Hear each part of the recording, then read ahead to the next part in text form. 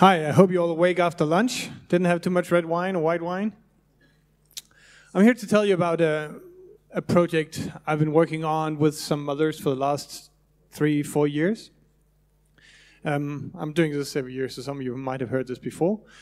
It's a community website for security people. We started it 4 years ago, and by now it's grown quite a lot, and we have really, I think, found our niche in security. What we do in security is it's a platform for security people to discuss, to ask questions, to post blogs. But not only that, because that's something you can do everywhere.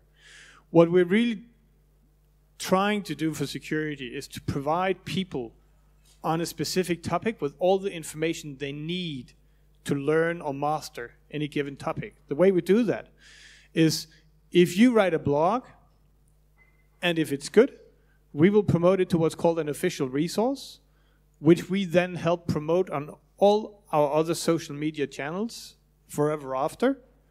And we structure all these resources into wikis, topical wikis, where you can, for example, go read about social engineering, deobfuscation, pen testing, you name it. We have wikis for quite a lot of topics already, and for any new topic, as soon as there's material enough, we aggregate these wikis.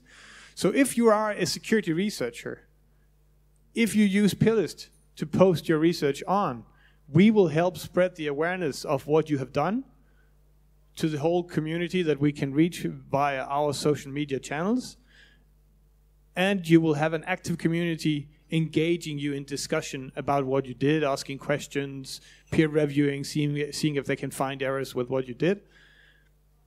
It's a really constructive feedback community that's always trying to help each other improve faster, with the goal being that we defenders finally, maybe at some point, will be able to share knowledge faster and better than the bad guys. And we know they are doing this already. So in my opinion, we defenders also need to get better at sharing. And that is why we built this website. I hope some of you will check it out. Thank you.